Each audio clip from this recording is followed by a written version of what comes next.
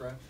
It's been our emphasis as of late, just for Yak. The first half of the season, we haven't really been getting Yak. We've been more possession receivers, so we kind of emphasized throughout the week getting Yak, tight turns up the field. So that's kind of where that comes from, is just practicing it. You like playing, that kind of physical game and making a statement with your physicality?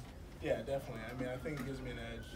If I can go attack the guy one play and then slip by him and catch the ball the next, it makes it hard for the defender. So whatever I can do to try to give me that advantage, I'll do it for sure. You played a little DB there in the second quarter on that ball. Yeah. Take us through that one. So they just rotated into a cover to invert what it looked like. So, it happened pretty quick, but, I knew the situation. So, it was a good play by him, and I just had to make sure he didn't complete it.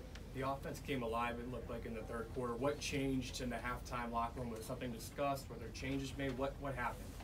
Well, we know we came out kind of slow, and that we had the opportunities, we just had to capitalize on it. So, it's all about what we do during the week and, finishing. We always talk about the second half and being a second half team and making sure we don't dip down. So I think that's kind of where it started.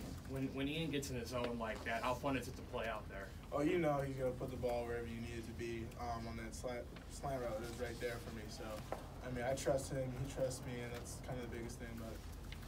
Chase, with Alizé out, I know you're not the same position, but being a big target, did you feel a need to kind of step up and be that big target for Ian? Yeah, I don't know if it changes too much. We got, Alizé's guy coming in is Cole Command. He's huge. So, and then we got Miles on the other side, and then we got me. So, I know we work around it for sure, but we always got targets to hit. What's it mean to you guys to be 9-0 and 3 more away? We got to stay humble.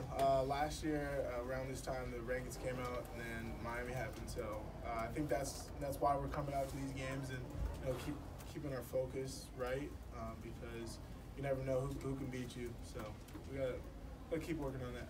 Chase, was there a point tonight where you thought you were going to have a big night like you ended up having?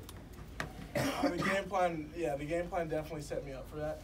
For sure, I didn't know it was going to be this many opportunities to make those plays, but.